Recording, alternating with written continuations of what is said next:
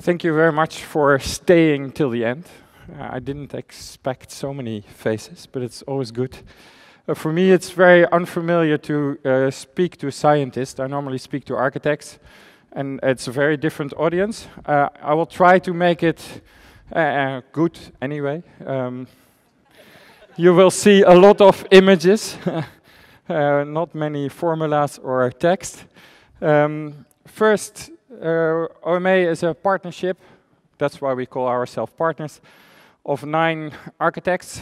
We have our headquarters in the Netherlands, in Rotterdam, and our founding partner is Rem Koolhaas. That name might say something to you. We are a global organization, although we have only 380 people. We have offices in each region where we operate from.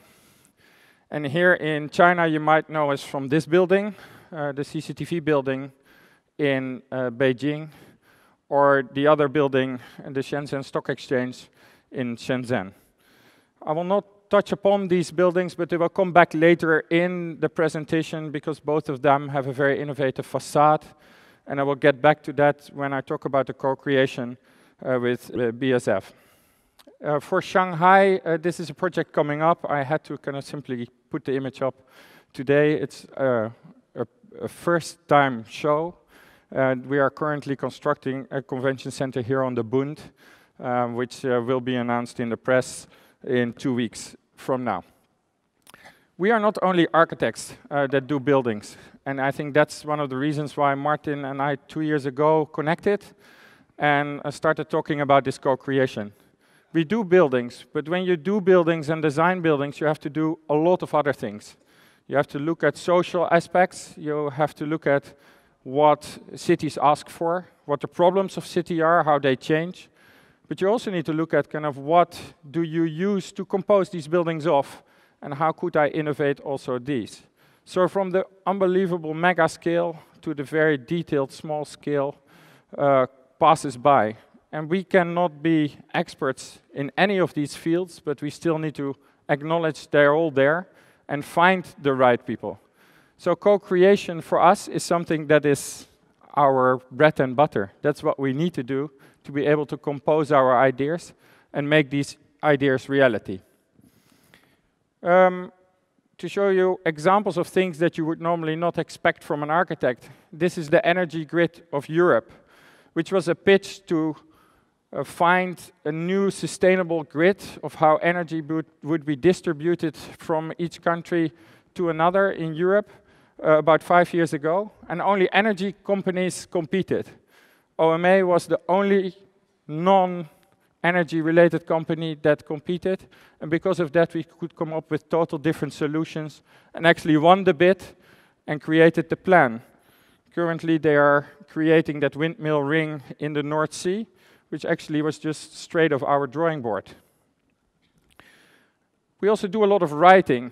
Architecture these days is seen as iconic buildings, big buildings, but to be able to make them, you need to understand each little component and go back to its history and also project its future. And this is a book of about 5,000 pages of all these elements that we compose buildings of, looking back all the way in history and portraying what its future is.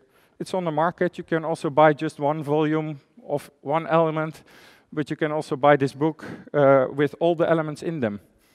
And then we do also just fun stuff. For example, all the marketing for Prada, but also all their fashion shows, and we even help them design some of their clothing. The suit I'm wearing, for example. So you know, it's a very thing to keep us alive and to keep us kicking. Now to urban and urban living. We sometimes have to work on an unbelievable big scale, the scale of the city. This is a project in China, in Taiyuan, a city just below Beijing, a very important province, especially related to the safety of Beijing. It's a province where a big part of the army is located and where a lot of production for China happens. It's also the city that has one of the biggest Buddhas in the world, and that's its main cultural attractions in the mountains. Maybe some of you have been there, probably the Chinese have. It's a very interesting city because it's a city that kind of already existed in Imperial China and actually even was one of the main cities at that time and grew through the Republic and went into the People's Republic era and became a production heart. It was the heart of physical labor. As we all know, when kind of a country is developing, that part of labor becomes less important, and the middle class, the worker in the knowledge economy, becomes more important, which is also now the case in China. And a lot of the remnants of that is destroyed, and cities need to change. So it's not only that cities are growing, it's also that cities are changing, which puts a huge pressure on urban development and sustainable urban development. This is a plan that the Chinese government wrote. Second-tier city Taiyuan needs to become a new cultural city, transformed from its industrial base. And that's then the line that is given to the mayor, and please make it happen in 10 years. That mayor had no idea how to do it, and to be honest, nobody that got involved knew how to do it, because the city is based around 4 factories: a gas factory, a fertilizer plant, an army base factory that produces weapons, and another factory that produces chemicals for food maintenance. We were given the fertilizer plant, and we had to transform that in the city. This was the process that was there.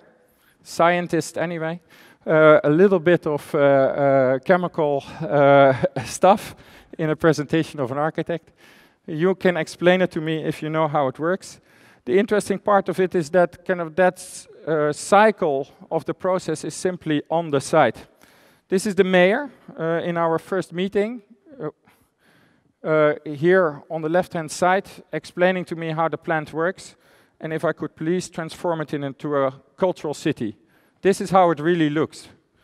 It was only shut down 4 years ago, so maybe from the Ludwigshafen perspective, this looks like scrap metal, but it is really the case. It stopped 5 years ago, and it needs to be staying and transforming. It also has kind of very interesting parts to it.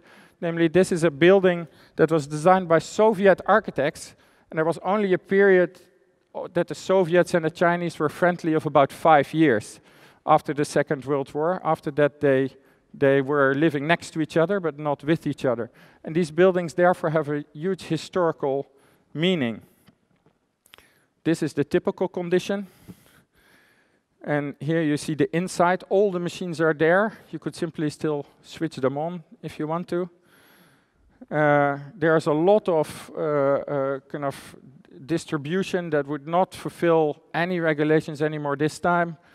And there's a lot of machines that are quite toxic. So maybe this shortened my life for 2 years. It's what to do. As you see, I didn't have the answer here yet, and my team also didn't. It's a huge challenge. But we did it before in Germany, in Essen, Solverein, maybe a project that some of you might know, was one of the biggest koolwaxen in Germany that we transformed into a cultural part of the city, and it's really thriving these moments. So we started thinking, we first have to face this. You cannot do this in one go. So how do you face? And if you face, what do you then preserve and what do you do new? Secondly, you need to inject nature back into a site like this to create it in a sustainable way. And nature means green and green connection, but also other connections. And then how can you connect it to the city? Because a factory, a chemical factory is of course alien to a city. It lives maybe next to it, but you cannot get onto it, and you can definitely not live with it. So how do you deal with that aspect? How do you bring the city into that site? So first phase is the core district, still quite big, still 1.5 kilometers each side, each direction. And this is more or less the question, from industrial production to cultural consumption, but also to create that product, because there is nothing at the moment. they're factory workers, but how can you fill a museum, how can you fill a theater if nothing is produced there? So that was our first step, saying the mayor, don't only do passive consumption, but also bring the production to your city. So we went to talk to CAFA, the creative school in Beijing, and they are now making their second part of schooling in this site, which does a lot of art creation to it.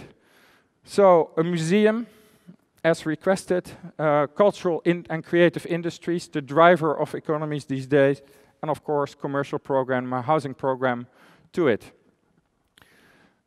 As a preservation strategy, we took all the buildings and we looked at what can we use and what do we have to let go. Because of course many of them are polluted, you cannot expose people to it, but also some of them have no value because they were built like 5 years ago and therefore can be taken away. Here you see a diagram of all the red buildings that are the main buildings, part of that chemical process that you just saw, the main process that we want to preserve on the site. Then the orange buildings are buildings that we preserve that are supporting to that, and on all the white is new. To connect, to make sure infrastructure is linked and people can move from one side to another. And here you see kind of the master plan. I'm not going to explain it to you, but it's just to show you that kind of we are transforming a factory site in the right heart of the city to a new piece of town, and I will show 2 buildings. So this is the first building, which needs to turn into that museum. This was the heart of the process, where the fertilizer was more or less a kind of made. And what we're doing is connecting these different buildings with a new build in the middle, a ring. We preserve the whole structure, and we open up the structure and other parts that were never meant to be, wrap that total, and then preserve the building as a museum that shows modern art, but also the process that was happening in the factory before. Here you see some images. And this is the creator building that CAFA will take. Was a building where the fertilizer was stored before it was shipped. And we kind of make a school on the other side next to it, a bridge that links them, where big art pieces could be produced. And then where there was before the storage kind of currently, or in the future, the art pieces will go. That would look like here, the tanks where the fertilizer was in will be replaced by people simply working. Towards the future, we have to give the second phases and the third phase because we need to get about 40,000 inhabitants in this piece of city. And how do we do that? There, the preservation strategy is completely different because we keep only the right essential parts to tell the story, and we erase the rest and connect to these pieces new built structure, new city fabric. So this is an image where all the brown is kind of preserved and all the white, which is the main part of the volume, is new. A strip that directs you to the center of the city, and a strip that creates an own center for this site. Residential, malls, of course, and offices. So everything that is non-culture, we more or less push in the next phases of that project. Huge amounts of volume, which means volume next to kind of some of that resemblance. Here another part where we use part of the factory simply to use the parking problem. So this will be a main parking house in the future. So this is the current situation, and this will be the future situation where the highway is lead within and you drive into the building to park. And this is kind of like the cable cart going to the Buddha. So everybody that will go to the Buddha in the future doesn't need to go over a small dirt road, but can go with a cable cart from here. So this is a transformation of a part of a city where issues play a role of how do I preserve history, how do I make it unique, but also how can I drive the future right into a place where it normally wasn't allowed to go. And this is then the overall master plan. So an urban master plan that goes over 42 square kilometers, which is a huge space. Then I would like to go to a project which is a smaller project and has similar issues, but on a total different level. And that also starts connecting back to material again. You saw in the previous project, everything is white, and that's because it is so far down the line. Now, a project that has material and actually is under construction. This is the Xiling night market in Taipei, the most vibrant place to go, where every low culture in the place happens. You can eat stinky tofu, you can eat alive shrimp, and all that kind of stuff, but you can buy cheap jeans, kind of phone covers. This is where people go at night and live in the hours that they don't need to work. The brief of the project was to replace this and take this away and build a theater. So low culture had to be replaced by high culture right in the heart of the city. There was no thought of what that would do to the site and to the people living around it, because the people are actually living there because of the current condition, and what would do the new condition to it, and how would it actually alienate. So super attractive space. People really are living there. It's very sustainable because about 30,000 people each evening go there, which is a lot. And it was to be replaced by this. This is kind of an image of a typical theaters these days. 3 houses next to each other, an opera house, a dance house, a multi-form theater, and then a wrap around it. Each has their own back of house. It takes a huge amount of space, and about 5,000 people can visit this building. So this is 30,000 versus 5,000 on the same site. People that normally don't pay a ticket, buy cheap stinky tofu, versus people that have to pay 60 euros to be in a seat for an opera. So it's a total different thing for a city. We thought this was very irresponsible, right in the heart of the city with such a history. So we said, kind of taking this away is really bad, and why not try to combine these two and unite low culture and high culture in the heart of the city where it already exists. So this was our proposal, which of course sounds very optimistic. Keep the night market and then build the building above it. We went a step further. We said, you can also combine these 3 theaters with all their elements and have them benefit from each other, so that maybe the pressure of that building could be much less. So for example, they share the back of house, they share all the technical facilities, and therefore their footprint can be less, and the night market can still exist. So what did we do? We took the 3 theaters, we combined them together and tried to create the smallest amount of space around it, the smallest cube, that we could then lift above the night market. The nice advantage of that is that the theaters are visible suddenly. In a theater house these days, like today, you don't see the theater anymore. You're sitting somewhere in the intestines of a building. Here, you're sitting in the things that are actually visible. And you can combine all these back of houses in a small footprint. So this was the image that we submitted for the competition. It was an open competition, 132 participants. We were the only one that kept the night market, by the way. So we were the only one that thinking that was of value. It's not a beautiful building, and that's also how we presented it. We presented it as a machine for theater, something that could drive new possibilities, innovate theater, and at the same time could preserve the low culture. This is the current state. So the dream became reality, because the politicians, of course, immediately saw that keeping that low culture would prevent a lot of protest. Nobody would protest against the building coming if the night market would stay. And actually, a lot of people would like the building to come so that the mix between the levels of society becomes bigger. So the night market is still at the ground floor. The building is 54 by 54 meters. As a cube, and then the theaters hanging from it, shielding the night market from wind, rain and sun, which is an additional advantage of the building. People channel through the night market and then find a stair and an escalator that brings you up to the first floor of that cube, where is the foyer. And from that foyer, you find 3 theaters. The first one is the Grand Theater, 3,600 seats. A plane that is a folded plane. We cut it in the middle and then pushed it together so that it would take, again, less space than a normal theater of that amount of seats would be. And it has a huge proscenium. This is the future. This is its current situation.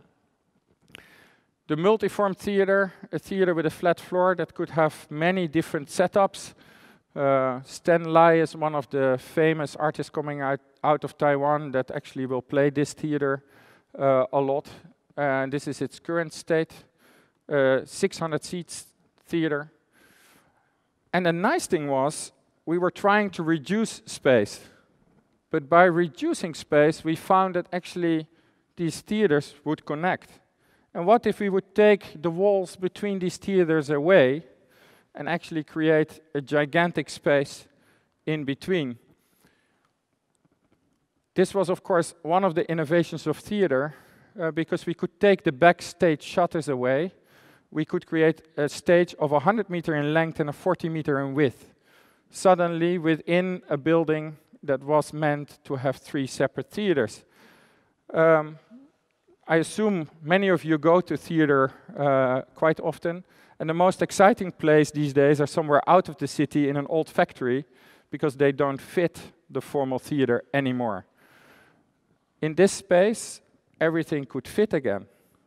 Something informal, and people, 3,600 from one side, 600 from the others, and if you take the side stages with seats, you could have about 5,000 people looking at the same performance at all. So this is the super theater that we found as an accident through trying to save space.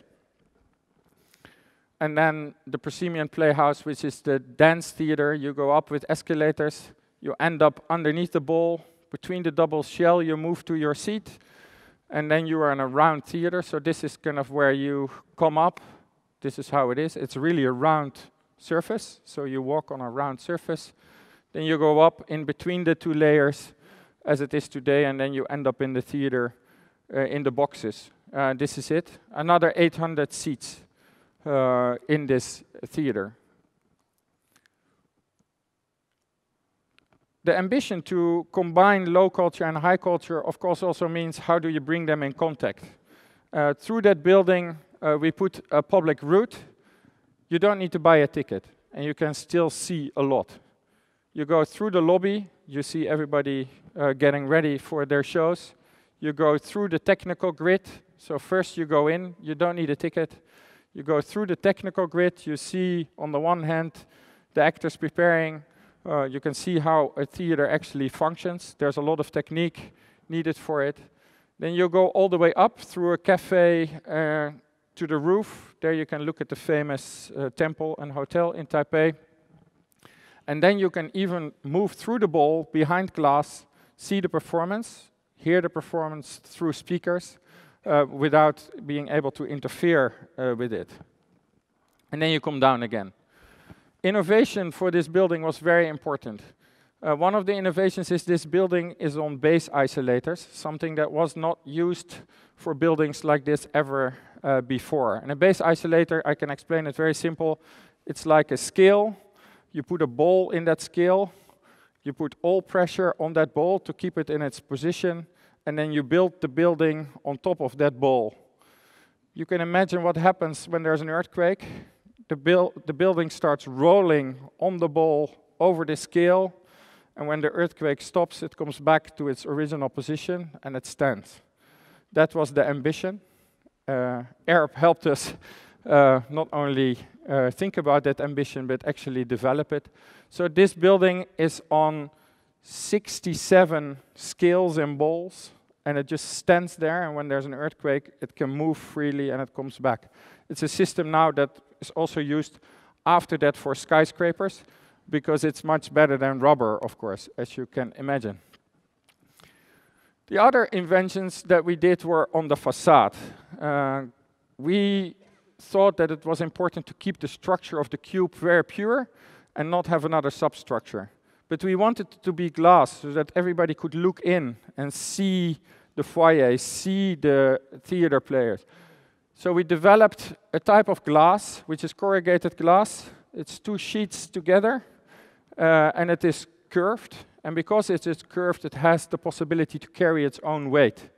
So we have sheets of 7.40 m glass, curved, carrying itself, just standing on shelves. No substructure needed, and they're currently applying it. You see it, it's kind of 3 layers of a scaffolding. So it's a more or less a load-bearing glass, safe structure. And then the auditoria, we wanted to have seamless aluminum. That, of course, doesn't exist on these scales, but how can we achieve it? We did a lot of testing, and in the end, the shipbuilders that lose their competitiveness and actually lose their business these days because of planes, came up with the solution that we're using here. So we're going to make huge sheets of aluminum, just as big as we can support. They will be welded on site, and then kind of the weld line will be taken away, and then we will pearl blast the whole facade. So you will see a facade that almost has no seams over the whole curve of these huge theaters, which is an interesting thing. That we did the good thing. The building is already, without being finished, part of the art of the city these days. So kind of the idea of about thinking about culture in cities and buildings in cities is very important. Now I already give an idea about how architecture, the city, but also materials play a role. Now I go to materials in another sense. First, the classical way, before we were working with BASF on materials. Then this is a project we just finished in Milan for Prada. As I said, we do everything for Prada. This is their foundation. This was their factory where they're producing clothes. It became too expensive to do it inside of the city, so they put it outside of the city, and they transformed these factory halls into their museum, their private museum. They have a huge art collection, and we made the building for that. So we kept the whole outside structure, which normally kept the people away. Now we had to bring the people in, and we built new buildings next to it, including a tower. And we wanted to make sure that the history of that building would stay. So here you see the concrete of it, but this is the finished situation. We kept the concrete buildings that were the factory buildings. We built new buildings in. They have one facade material. I will talk about that later. And we kept 2 towers, and they are gold. Gold, that sounds expensive. It sounds very expensive, actually. But it's a dream of every architect to say, okay, we make a golden facade. We were given a budget for this project, and especially for the facades, of 120 euros per square meter. That's very low. Kind of 600 euros per square meter would be the average facade cost. So we first tried brick, because we thought that's cheap. We are Dutch, so we built everything in brick, so we thought that must be cheap.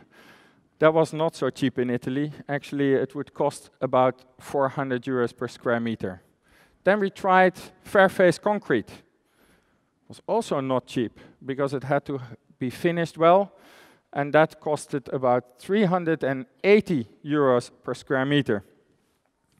And then we said, okay, what kind of craftsmanship is available in Italy that we could use to finish the facade? So we just make a backing structure and we put a finish on it. They said, no, we can paint well. So we did a painted facade after that. 138 euros per square meter. Still too expensive. Was not a very good idea. Prada was still not happy. But then somebody in their organization was making new fabric. And they were actually putting golden rope through that fabric for a motif. And they said, that's cheap here. There's a person that knows everything about gold here in Milan, and it's very cheap. So we went to talk to that person, And he came up with a layer of gold, and it's really gold, of 1.5 millimeters that has a coating on the outside so that you can simply wash it down. And the price of that facade was 112 euros per square meter. So we did the golden facade, and it was cheaper than brickwork.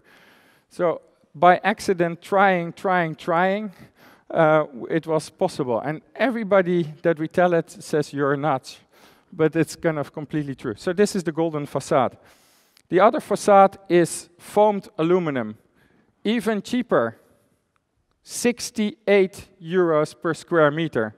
It's namely waste of the aluminum process. What we do is we gather all the waste, we put it in a container, we put an explosive in that container, it blasts, and it blasts everything to the wall in a compact way, and then you have a material that weighs almost nothing, that you can waste and hose down, and is a facade material. And all the other parts of the building are cladded in that material. So it's waste material, reuse of the construction method, and it looks like this. Actually quite luxurious as well. So that's how we did material development before I met Martin. Now we are sometimes working together on materials, and the interesting part of our first discussion was we know a lot of materials and we know how to deal with them, and we said we have a lot of demand, but we don't know anything about it. And that chain that is in between disturbs that process. Because if I ask my glass supplier to innovate, he will only innovate 5%, because he, of course, doesn't want to put his other product out of the market. If I ask a facade consultant to innovate with me more than that 5%, they maybe go to 8%, because they also depend on the person that makes that facade in the end. So I can never push them. But if we take that chain away, and me as a dreamer, fine to call an architect a dreamer, because that's true, can say something what I would want to have, and you maybe as an enabler could help us with solutions. And that was kind of how we set it up. And we set about. We as dreamers came up with 9 ideas that we wanted to do. I will not go over all 9 of them, and BASF selected 3 with us. Translucent building material, I will go into that later. Fire-resistant glass, and dynamic glass. And I will go into the dynamic glass first, because that's the furthest we are at this moment of time. So this is a typical floor plate, east, west, south, north. South is, of course, problematic, solar and heat gain. But east and west are, for architects, even more problematic, because it has heat gain and glare. And glare, these days, is something we want to avoid. Because this is the normal, typical solution of preventing glare. Blinds behind the glass facade, and these blinds never go open, or they break down, or they become ugly, and that gives, of course, a bad view to the building. Even worse, kind of now, Facebook, Google, Apple are building their new headquarters, and all of their facades have no windows anymore because of this glare issue.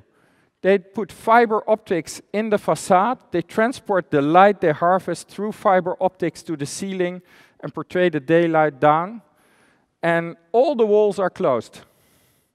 And Zuckerberg says even in a movie that he's very proud of that, because that focuses his people to the work. As an architect, I'm not 100% sure if that's a good solution, because nobody can look outside anymore, and your connection with the rest of the world. And I like Facebook a lot, but I don't think it represents the world, is gone. So how can we try to solve both of them? This was the dream that we tabled to BASF, namely glass that would respond to sunlight within 3 minutes, that would harvest that sunlight, that would keep the heat gain out, and that also would be able to do a few other things. That's more or less it. And a lot of people said, why didn't you ask 10 years ago? Because we have some products that actually could work for you. And that's where we started. So this was the overall dream and the diagram that we tabled. We want to improve the solar heat reduction.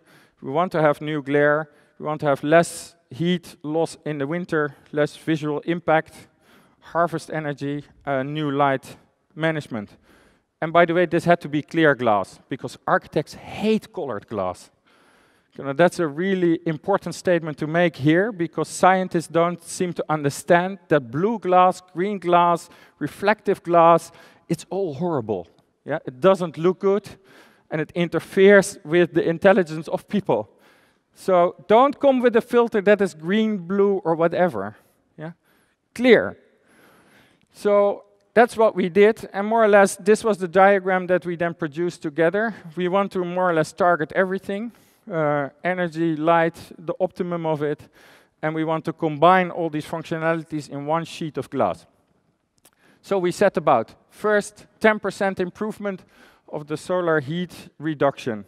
That was kind of the 10% that we thought was interesting. Then we found that there's a product that already does 21%, so we wanted to do 31% on top, so 10% more.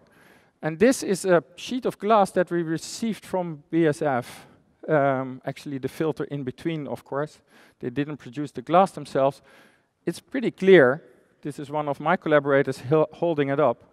And this already achieves 42%. So we were even modest with our 31%. This already 42%. If we calculate what that does on energy, and I'm not even talking room saving of MAP equipment, but just energy per year, for CCTV, that would reduce the cooling savings with 15%. And I only looked at cooling, and that would be about 216,000 euros per year.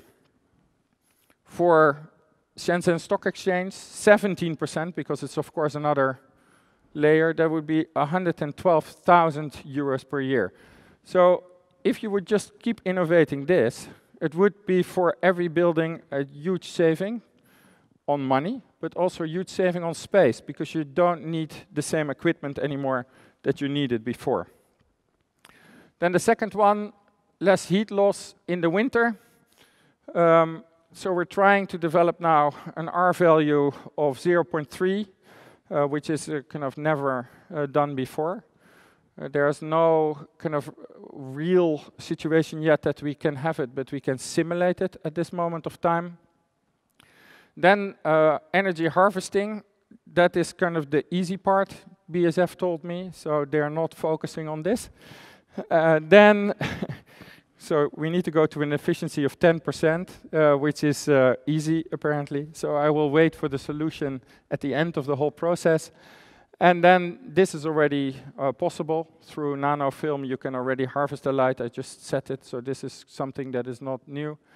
And then you can distribute the lux simply equally over the ceiling, which reduce. And then this is kind of the most important, the visual. Sorry, this is not what I'm trying to say. This is the light transmission of 19%. So this is the clear glass statement, as I already said before.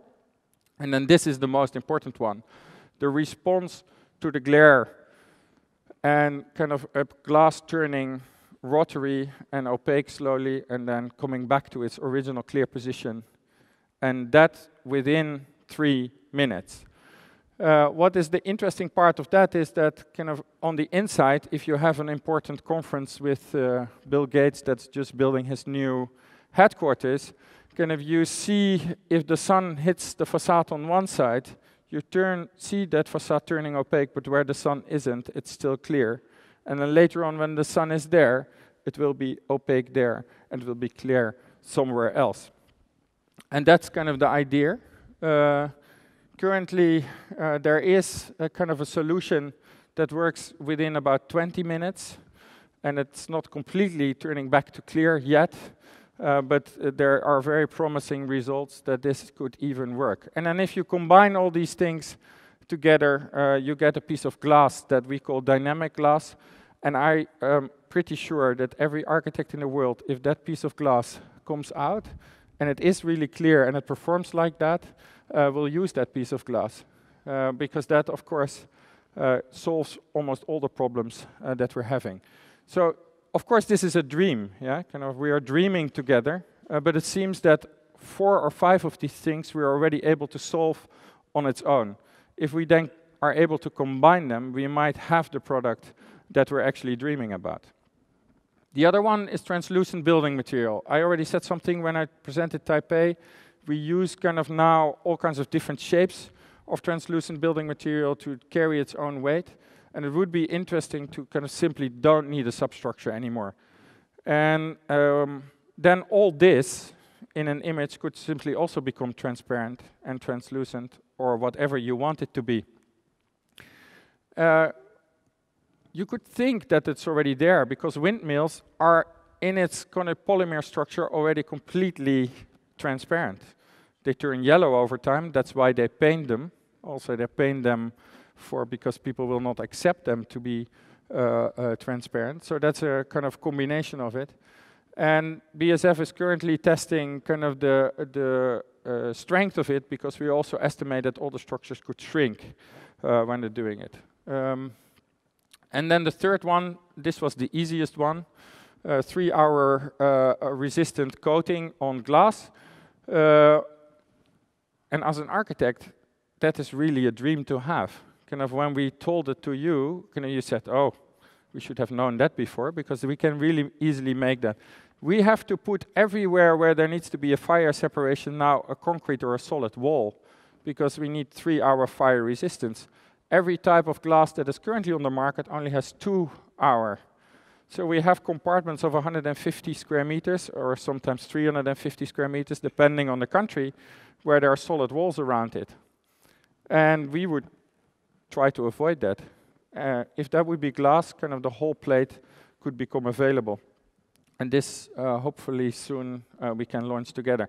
So for us, kind of, it made it much easier because we don't have to figure out all the ideas. And for you, it made it kind of very interesting, kind of just to have a dreamer around and trying to kick you into the right direction. And that, for us, was also the inspiration of the Think Cell atelier that we're currently running during this conference in the hall. Please take a look. What we are doing there is kind